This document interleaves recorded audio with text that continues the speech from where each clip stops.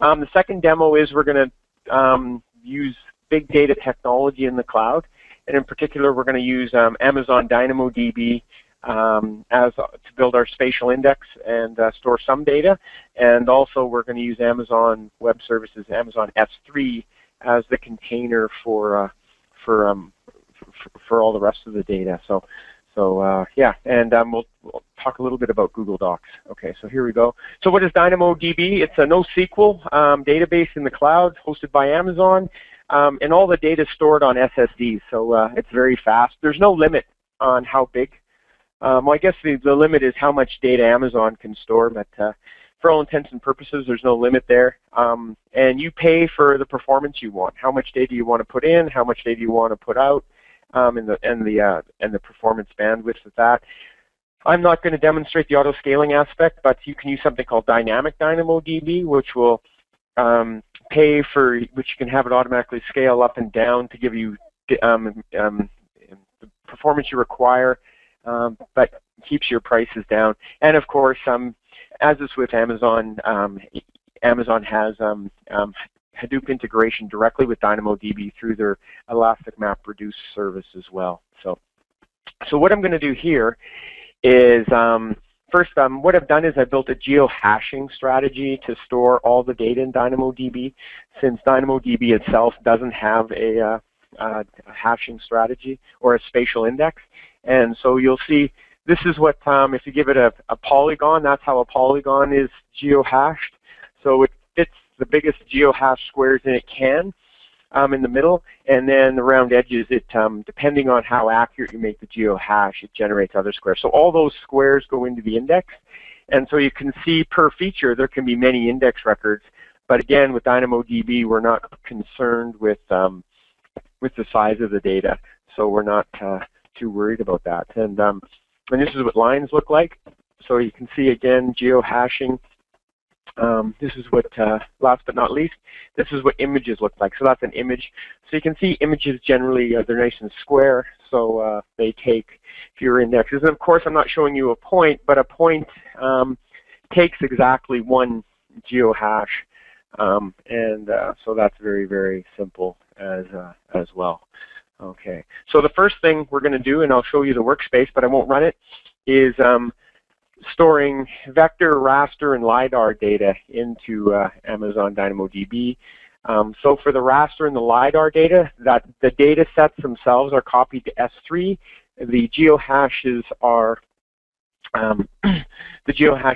calculated, and the workspace looks like this. So it's very, very simple. So load. This is what the load vector one looks like, and there's a couple of custom transformers I've built. I won't go into too much detail, but essentially I built one called a DynamoDB Spatial Index that can take anything, and it simply takes a number. Obviously, you have to have your Amazon credentials, how accurate you want your geohash to be, and you can specify it as accurate as you want. The more accurate, the better. You can specify a category for the data, which is a natural way to divide the data, and then the S3 bucket name. Where you want the S3, the data stored. So if you run it on CAD data, you can see here it is here. I'm not going to go through too much detail. The only thing to notice is that for raster and Lidar and other objects, they're going to be stored in S3, and then the geohash is calculated using something from the store called the Geohash Approximator, which you can download, and this DynamoDB Spatial Index transformer will also be up there. So that's what it looks like. If I look at the actual DynamoDB tables, you'll see that here's typically what the index looks like. So you'll see I have some imagery, okay, and this is for the imagery one. And you can see here's the geohash, and there's the identifier. And if I go over to the Dynamo test data, you'll see and explore that table, you will see here's the actual type of data. In many cases, I link it. If it's imagery, I link to the image. If I have small raster sets, like I have over here, okay, and then, I'm sorry, vectors data sets, then the data is actually embedded. So you can see here's a rodent. This is an actual rodent trail here. That's what the data looks like. This is the data here. Okay, if I click on it, you'll see there's the geohash, there's that. So if I go back over here to the data, sorry, and explore that one, you'll see that here's the actual embedded data. So I have both supports for embedded data or linked data. Okay, so so that's the both of those there. So anyway, so now we'll go back and look at the next one. Okay, so that is, where are we here? That is, or here. Okay, so that's vector, raster, or Lidar. Okay, we look at the next one, geocoded. I'm going to run this one. The next kind of thing we can store is, imagine we want to store all our geocoded geocoded images. So imagery looks exactly the same as vector. Okay, so we won't look at that. But geocoded pictures, let's take a look at that one. Okay, here it is here. And again, the only difference here is what I do is I first decode the geocoding from the imagery. I built that in a custom transformer, which again will be on the store.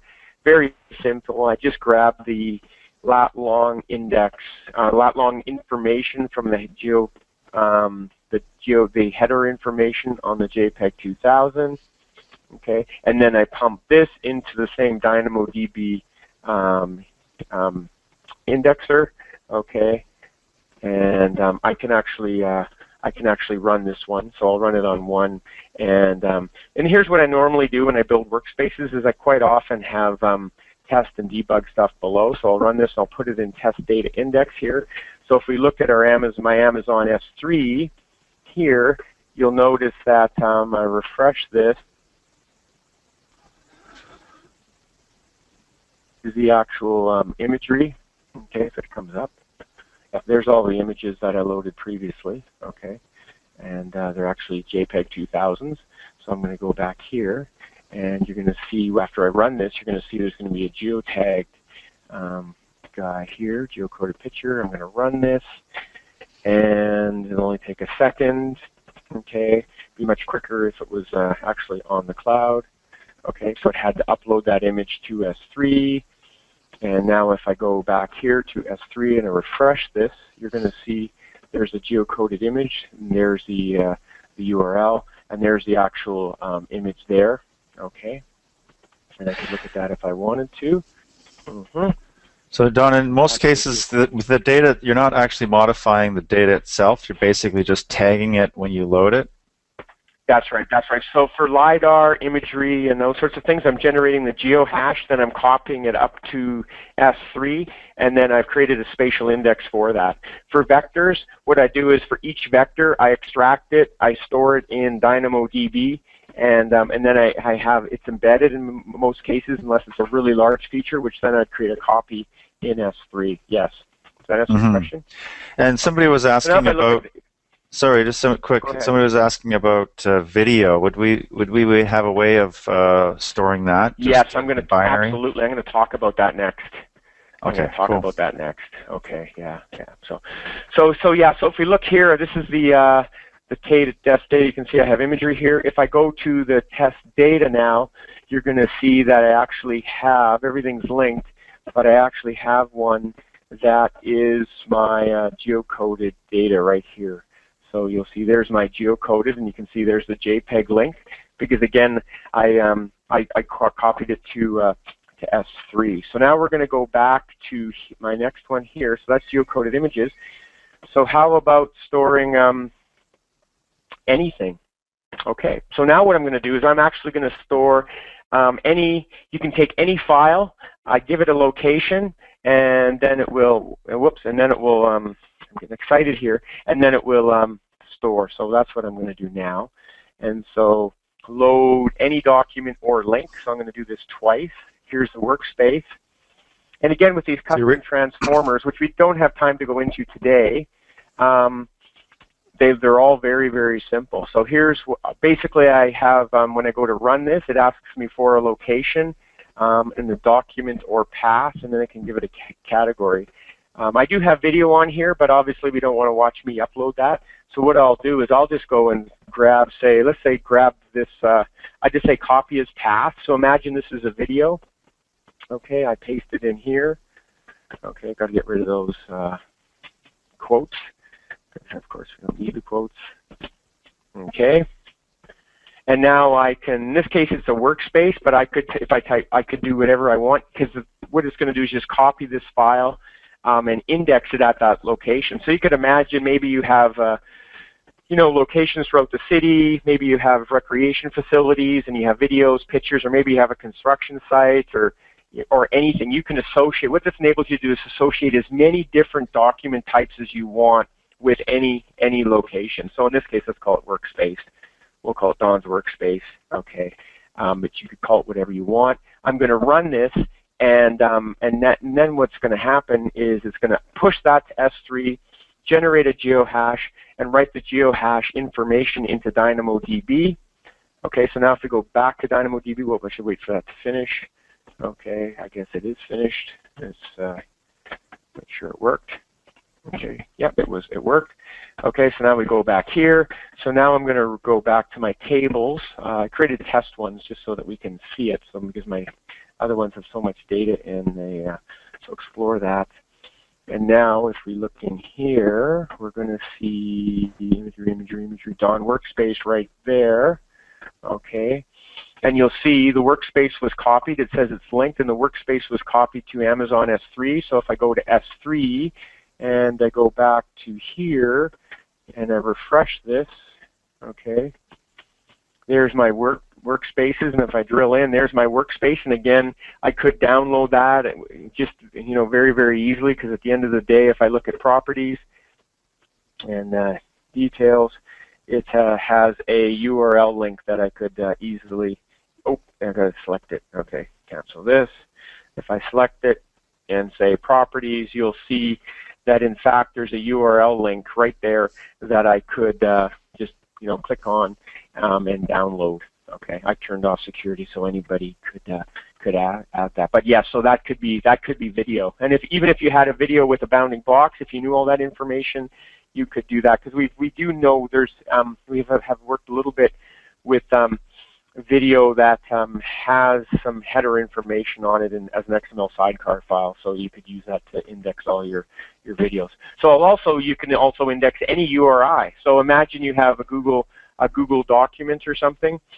You could just you know, paste the whole path in there, and then you could spatially index all your Google documents as well, or your Box, you know, anything on Box or Dropbox or any of these other cloud-based services. You don't want to copy them again into the Amazon S3.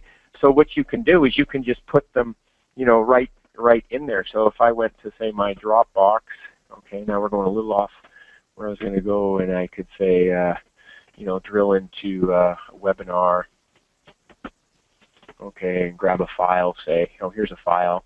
I could, you know, share Dropbox link, okay, or copy. I want a Dropbox. Where's Dropbox? Anyway, you got the idea. I could basically go and grab any file and essentially paste it in there. So let's see, do I got anything now? That would load the file, or would it just a link to the file? You'll see just the link. So it's, yep, just the link. Okay. So now it knows that, hey, this is a link. So let's call this, you know, presentation.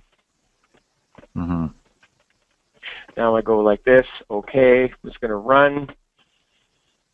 Okay, there, it's going to take a second, of course. Okay, now I go over here. I go over to my S3 first of all. Let's go back to here. It's loading it. Okay, let's get rid of that. Get rid of this. Okay, now let's do this. Okay. What did I call it? You remember? Presentations, I think. Yeah, it was presentations. Oh well, I did something wrong. So Don, you could use that to. I could use that to store my music collection in the cloud, or if I wanted to. Yeah, that's right. So what do we do here? So let's just HTTP, and I'll figure what I did wrong there. www.safe.com presentation. Okay, so fine. Let's try that again. So, yeah. So yeah, you could do absolutely anything, and I'll check that other one, see how I messed it up later. But that's what happens when you're off the road sometimes. So now let's go here, and maybe it just takes a while to sync up.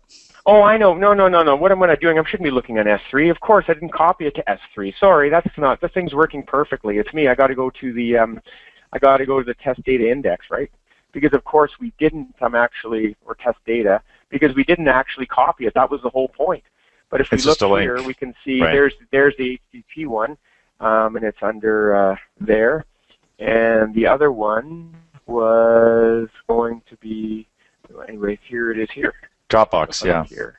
Yep, there you go. There's the Dropbox one. And again, it's spatially indexed, so we know where it is, but rather than copy it down, we just use the existing document, and then of course as that document's updated, it's all done. So yeah, so there you go. So with this technique we can store anything. We can store vector raster Lidar in which we copy it up. We can store geocoded images, again copying the image to S3. We can copy any document, video, music, Word, you name it, any document at all. We're just copying it up. So we're actually not even having to know what's inside that package. It could be a zip file, it could be anything associating with an index. And last but not least, any internet resource. And of course, nothing's good if you can't actually get that data out. So we'll do that quickly. Okay, here. Okay, so I have a workspace here. And go here, and of course you got to read it. And again, this is a very, very simple workspace. What I did is I wrote a DynamoDB querier, which again we will make available to people. And I run this guy, and while he's running, he takes a couple seconds, and about 35, I think. We'll go through the rest of the slides, and we'll come back, and I'll show you how that works. Is that the query one? Yep. Yeah. And so what I did is I ran it. It took 45 seconds. You can see FME took 2.7 seconds, and most of it is slinging data back and forth between DynamoDB and my system, because my DynamoDB spatial query actually hits the DynamoDB database twice, and so there's a number of records flying around. But anyway, we'll scroll up and you'll see what comes back. I'll click on one, and I grab the imagery. So we didn't show loading the imagery, but for this particular query image, if I click on it, you can see because the images was loaded in S3, the query gives us back the link to the image. So again, I can click on that, or I could directly look at that with FME or anything else. So I'll just say open with FME. Nope, not Workbench, Data Inspector. I'll just pick one. And you'll see the image is identified as JPEG 2000, of course, because it had the extension. FME can directly read from HTTP. And so here it comes, and it's coming. There it is. And if I zoom out, you'll even see that it actually lines up with the things on the ground. So you can see the streets in that area, and there you go. So it all fits. And so that image was loaded into Amazon DynamoDB and S3, and it's completely accessible to anybody wherever they are. So